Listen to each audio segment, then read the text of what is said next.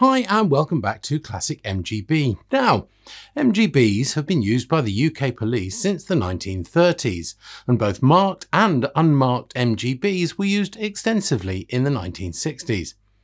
However, the Roadster was pretty impractical for police use, with modest performance, limited space for the necessary equipment, and the obvious difficulties in transporting prisoners. In fact, it's reported that if an officer made an arrest, they had to call for backup in the form of a saloon car rather than take the prisoner in the MGB. This didn't always happen though, and reportedly one prisoner actually requested the officer to drive past his mates so they could see him in a smart MGB sports car. There's a lovely anecdote about police MGBs, best told by one of the female police officers that was involved, Hazel Lane. When the MGB was introduced, the men didn't like driving it. It was too much of a puzzle to get in and out of. It was quite low on the ground and not particularly comfortable. But one of the MGB drivers decided to set up a challenge to see how many police officers he could get into his MGB. This was fun, but it was the only sort of thing you could only do in the middle of the night because it wasn't really normal practice. So we had this plan. We were all going to meet at 2 a.m. As many MGBs as were actually on the road that night.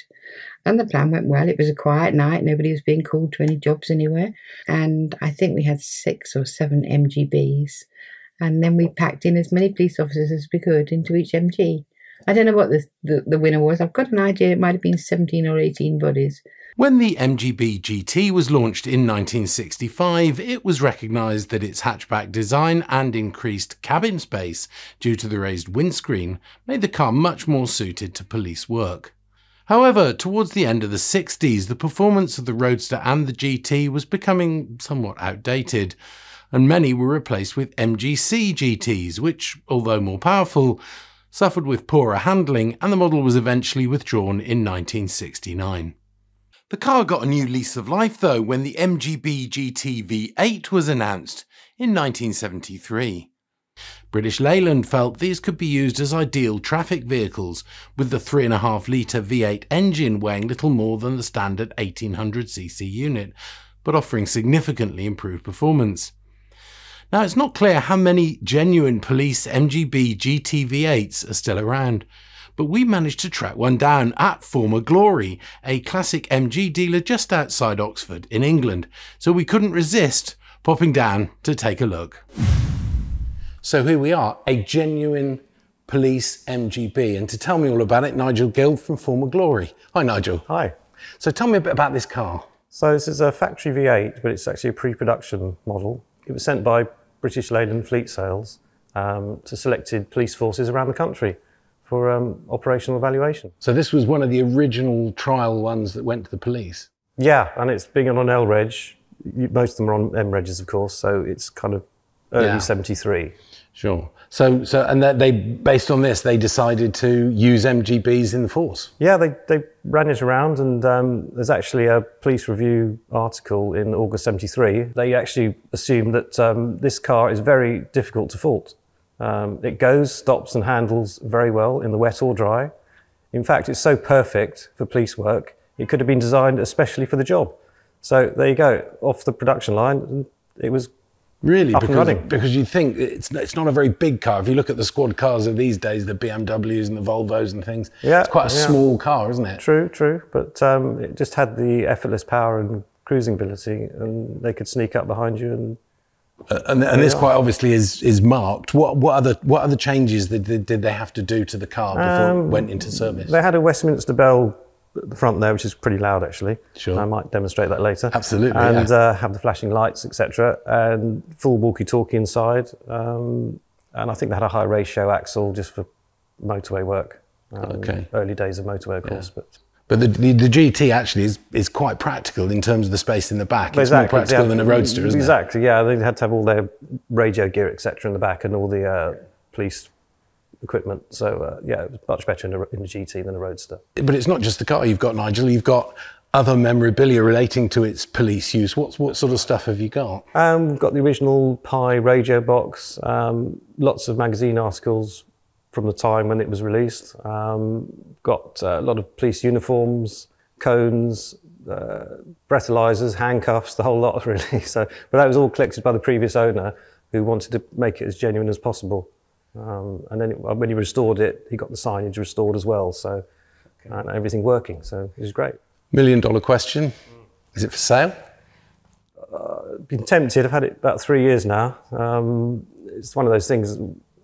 It's very difficult to drive anywhere because you've got to cover the signage up, because really it's for display only. But I did take it to Silverstone for the parade lap a couple of months ago, and yeah, it was great. Very hot day, but everyone loved it when I blasted the horn going around Silverstone and had the flashing light going. No one knew what it was, so it was quite good. And if you had to value it? It wouldn't be much more than a really good factory V8, I think, in my mind. I'd say it's impossible unless you had a real collector who really wanted it, but they'd probably just put it into a collection and not use it. So so maybe, you know, a good factory V8, 30,000 or so, a really top one. So yeah, okay. So possibly in that ballpark. Should we have a look under the bonnet? Indeed, yeah. Lovely. So Nigel, take us through the engine bay. Well, actually very much to the original spec. We've got the original airbox filters here, with the lobster pans, as they call them, nicknamed. We've got tubular manifolds on the exhaust instead of the cast iron, because they tend to get cracked over the years. Electronic ignition, but basically that's the factory V8 layout. Yeah, I mean, for a car that's must have had quite a hard life with the police, it looks absolutely mint. There doesn't appear to be no rust on it. It probably wasn't used, you know, that long, and it's unknown as to where it went after it was used. But and the last owner did a full body restoration, so that's why it's looking so good now. Restored. Okay. Yeah, it's like some originality here, but generally it would have had a proper body off restoration. It certainly looks genuine, doesn't it? No, that's right. It's not like it's got any modifications on the carburetors or anything. So it's looking really good still. Yeah. Okay, interior next. Yeah. So Nigel, tell me about the interior of the car. Basically, we've got the original dashboard and seating, but obviously the addition of the radios and the switch gear for all the lighting above. So it's pretty much standard in there? Yes, they haven't modified the dash at all, and original steering wheel, headlining, sun visors, usual glove box situation, and original navy velour seats. Apart from that, the last owners added a modern radio, which obviously wasn't there before, and there's an extra speaker down here, probably for the police radio. Excellent. So what switch gear is in there? Take us through the switch gear. We've got one for the Westminster horn, which is very loud. And then we move on to the police stop sign as you're overtaken, followed by the famous blue flashing light. So there you go, a genuine MGB GT V8 police car, complete with handcuffs. Now, we obtained a lot of information for this video from Andrea Green's excellent book, MGs on Patrol, that documents the use of all MGs by the police. If you'd like a copy, it would be great if you could use the Amazon affiliate link in the description. It costs you no extra and we earn a few pennies that help us produce our videos.